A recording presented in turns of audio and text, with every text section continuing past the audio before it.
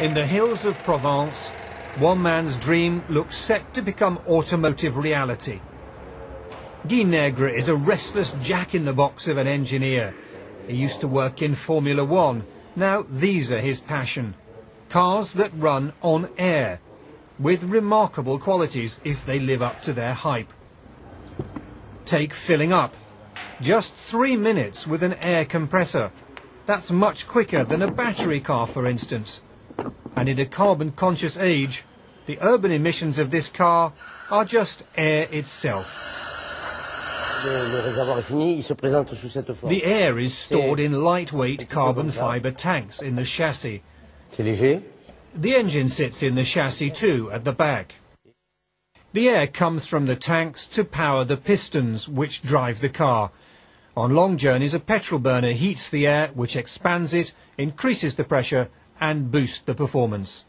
The first buyers will be people who care about the environment, he says. It also has to be economical. After a long wait, development of the air car is now being backed by the industrial giant Tata. Guy Negre says there's no issue with safety. If the car crashes, the air tanks won't shatter, just split with a very loud bang. He hopes to have the first one for sale in France within a year, for just over £2,500.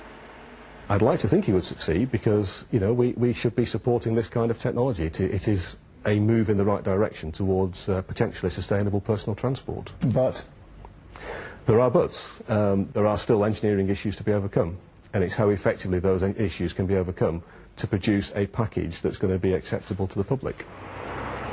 Top speed of next year's model will be more than 80 miles an hour, according to Guy Negre, though the prototype I drove didn't give that impression. So how does it drive? Well, at the moment, it sounds like a motorboat and it feels like a bread van. But the designers say it'll be greatly improved by the end of the year. Certainly, if they keep their promises on price and fuel efficiency, it will sell. You could just be looking at the beginning of the end of the traditional petrol engine. Roger Harrabin, BBC News, Nice.